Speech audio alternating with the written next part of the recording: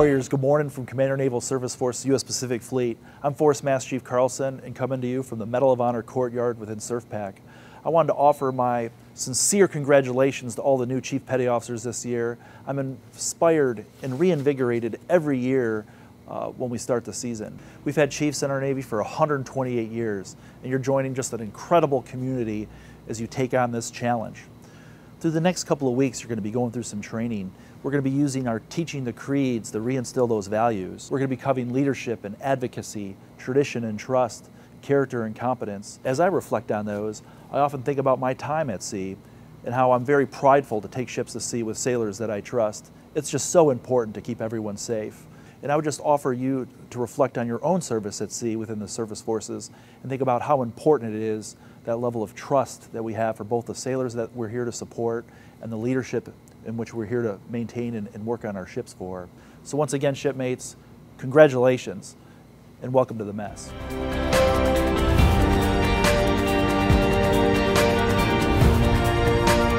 I am ENCS Joanna Medina.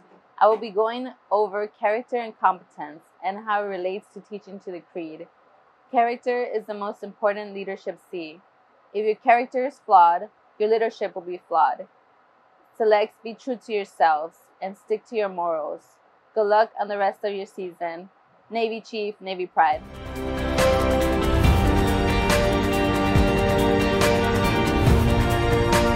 I'm here today to talk a little bit about the difference between an accepted Chief Petty Officer and an E7. And the big difference is credibility. To have that credibility as a Chief Petty Officer, you have to have been accepted, tried, initiated, and those types of things are important because you build that relationship with your brothers and sisters in the Chief's Mess. You develop that trust and confidence that you're able to do and perform your duties. We are the only force that, out of the branches of service, that has this particular establishment. A pay grade is E7, but a Chief Petty Officer, someone who's accepted, who's tried and becomes part of a fraternity, is only part of the Navy. And that's what makes becoming a Chief Petty Officer so special.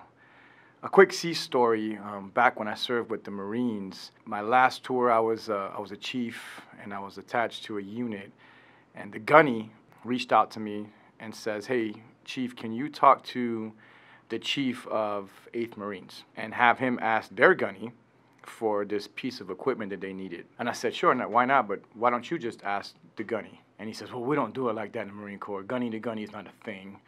We always use the chiefs to get stuff done because we know that you guys have that chief fraternity thing going." And I thought that was odd, but I said, okay, no problem. So I called over to 8th Marines. I talked to the chief, who I'd never met before. Said, "Hey, I need this."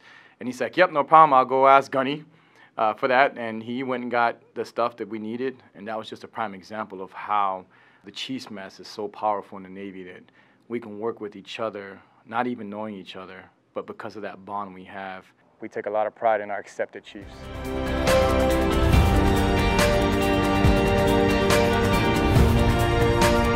We all need to have and know our position in the organization. Just like a team of sled dogs or a team of draft horses, we all need to be pulling in the same direction to accomplish what we need to do.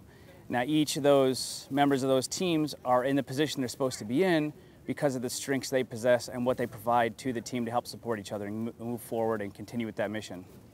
So our responsibility to our comrades and their responsibilities to us is to be there to support each other, to back each other up, and make sure that we can accomplish the mission, do what we need to do to get home.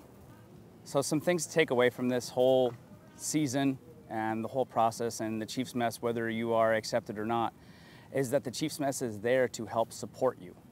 No one expects you to do anything alone.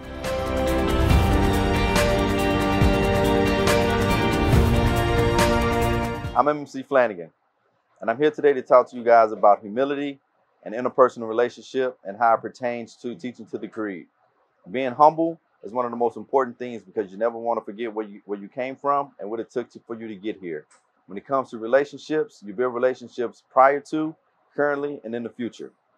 One of the things I could teach you guys today is credibility is the only currency you have in the mess. Once you lose it, it's lost forever. Good luck on the rest of your season. Navy Chief, Navy Pride.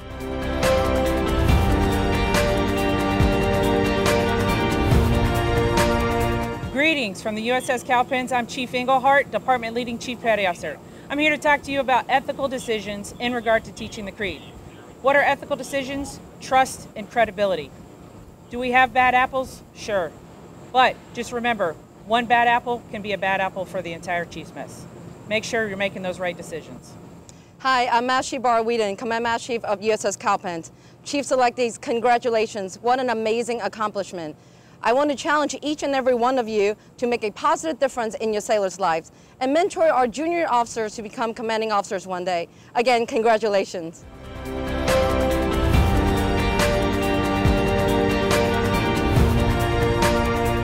Hello, I'm Command Master Chief Erica Lavalaise on board the USS John Finn.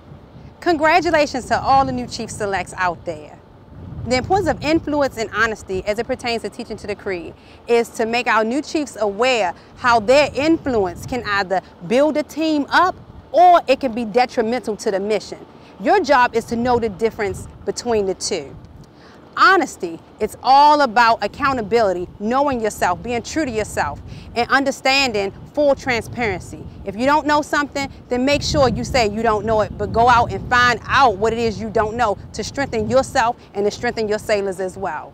Once again, congratulations. See you in the fleet.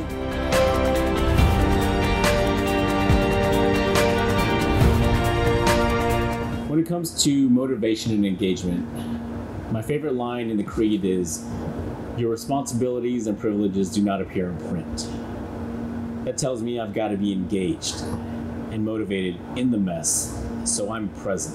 And there's a big difference between showing up and being present.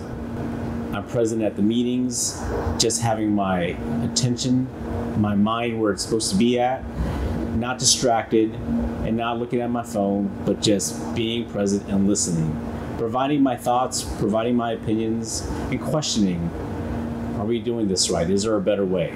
And being motivated to have the sailors do something that they never thought that they could do.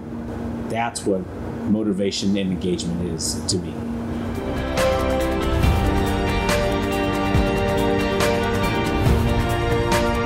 Congratulations, Chief Selects. I'm Command Master Chief Andrew Zaleski, coming from the Navy's most advanced warship, the USS Zumwalt. I'm going to talk about acceptance as it pertains to the CPO Creed. Over the years, the events during the Chief Select season may have changed, but the lessons behind them have stayed the same. Acceptance to me is the point where we as a Chief's Mess are ready for you to join our team. We carry the responsibility for our sailors, our commanders, and our fellow chiefs to accept you, knowing that you will freely accept responsibility beyond that of printed assignment, and to uphold our standards and traditions. Don't look at acceptance as the end of your season, but as in opening the door to years of experience that you will continuously learn from and are expected to contribute to.